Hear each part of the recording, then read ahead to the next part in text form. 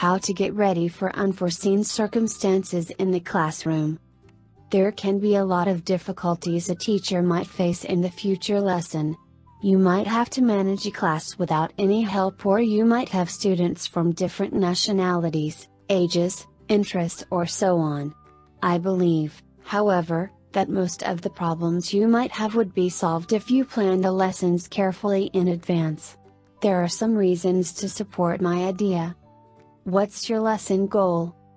First, you can find what you should exactly do in a lesson as a part of a whole course by planning the lesson in advance.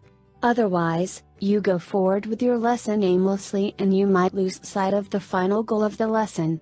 It is important to understand what the goal of the lesson is and what the students should learn in the lesson.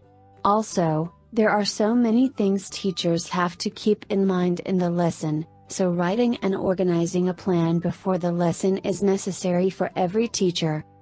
You can manage your class anyways. Second, even if you run into something unanticipated problem in a classroom, you could control the class smoothly. This is because you may think up many alternative plans in case something happens in the classroom. For example, if the worksheet you prepare will be too difficult for the student, you can substitute other activities for the worksheet. Also, you can use your previous activities if you record your lesson plans. Know your students.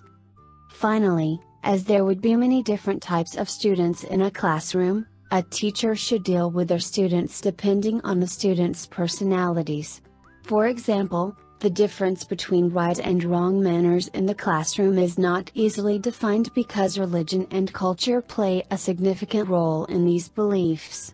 Therefore, it is not easy to teach students the right answer, but, even so, I think it is very important to try.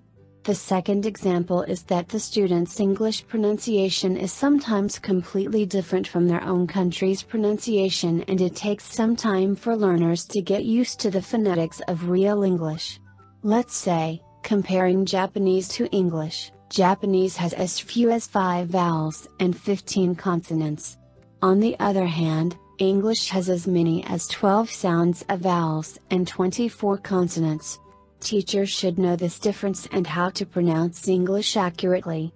Japanese teachers know the difficulties Japanese students often encounter in learning English, and this means that they can give relevant advice to students.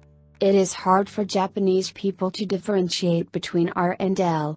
It is also difficult for Japanese students to understand and master the use of the tenses, the articles, and the singular and plural forms.